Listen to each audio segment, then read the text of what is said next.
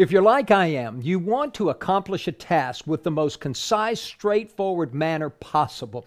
Well, that principle is very applicable to Bible searching in Logos. So in this tutorial, I want to show you some shortcuts to Bible searching right out of your Bible. So let's first of all set up our screen. I want you to go ahead and close the home page if it's open, and I want you to drag your Bible icon to the left-hand side of the screen.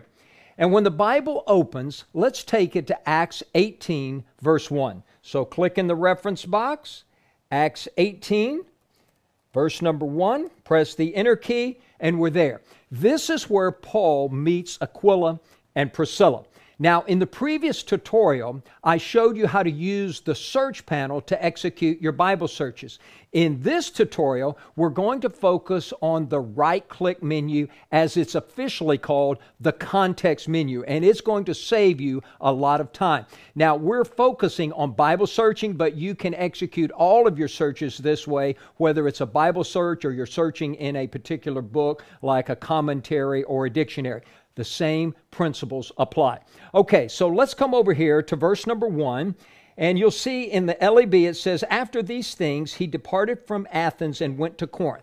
Now follow me carefully.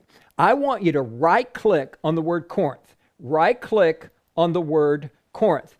We are now presented with what's called the context or the right-click menu. Notice there are two sides to this menu, left and right. We have to make a selection on the left-hand side, and then the right-hand side will adjust based on what we've clicked on. Now, I'm going to set you up for something. I want you to notice at the top it says Selection Corinth. I want you to click on that, Selection Corinth. Now look at the right-hand side and find the Search section. And you'll see Search, and then it says Inline Bible, this book. We want Bible. So on the right-hand side, click Bible. And we just searched our Bible for the English word Corinth. That is a selection search. Now, when we're searching for Corinth, that's really not what we want, because let's say Corinth is referenced by a different word. Maybe it's referred to as city or there or town or here. Okay, so right-click on Corinth again. Right-click on Corinth. Look on the left-hand side, maybe about halfway down, and you'll see Corinth Place. All right, let this sink in. When you are searching for a person, place, or thing in the Bible, you don't want to click on selection at the top. You want to come down and find person, place, or thing. So we've got Corinth, place. Now on the right-hand side in the search section, click Bible, and notice what we've got.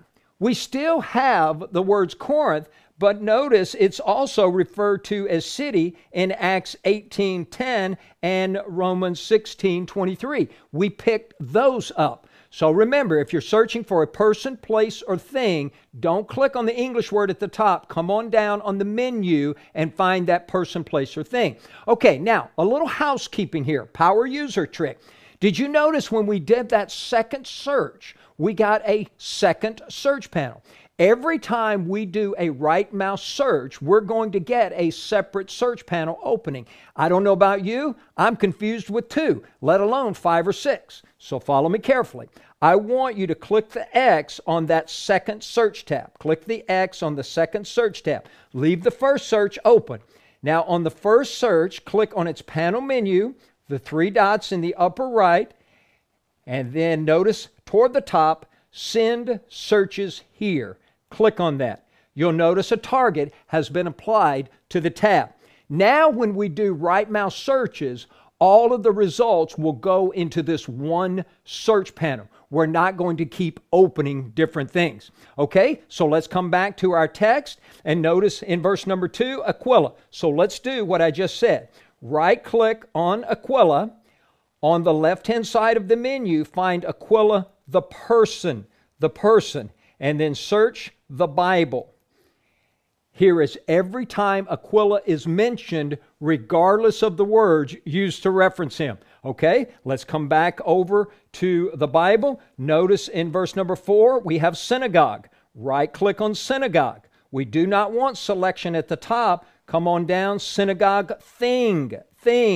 And then the Bible search on the right. Here's every time the thing, synagogue, is mentioned, regardless of the words used to describe the synagogue. Pretty cool. All right, let's get back to the Bible here.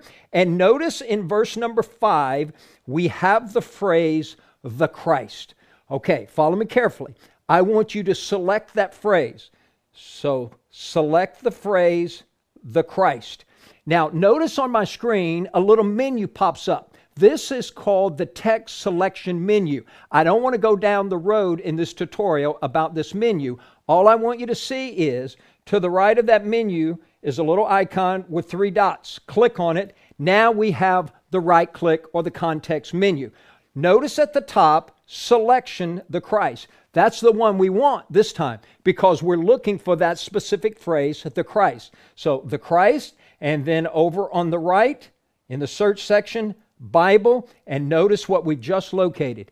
Every time that phrase, the Christ, appears in our Bible. So we have an exhaustive phrase concordance with the right-click menu. Notice in the search as find box, we have the phrase with the double quotes. In the previous tutorial, we typed that. What I'm showing you is, right from the Bible, you can select the text, then right-click and execute your search without having to type the phrase.